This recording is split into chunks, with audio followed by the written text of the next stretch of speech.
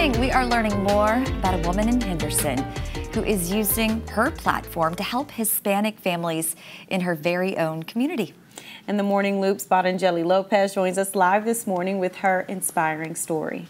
Well, good morning, ladies. This woman from Henderson is very busy, and she serves on the Henderson ISD school board. She's also a voice for the parents and children in that community. She owns and operates 2 businesses and also volunteers for other organizations in town. Meet Vicky Murillo. I've always wanted to be a leader for the Hispanics. She moved to Henderson in 1983 from Mexico when she was just a young girl. And we were some of the first Hispanic families here in Henderson.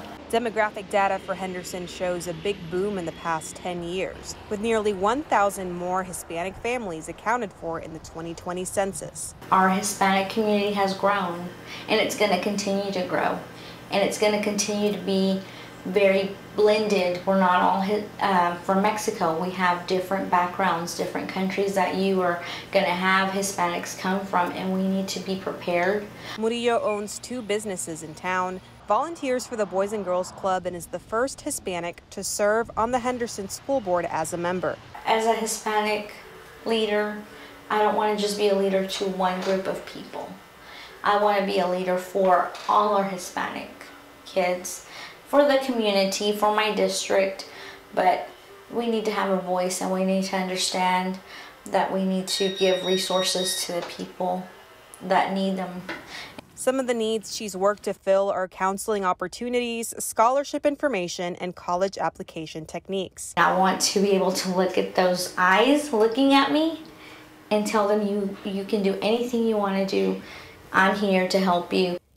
She has this message for Hispanic kids in her community.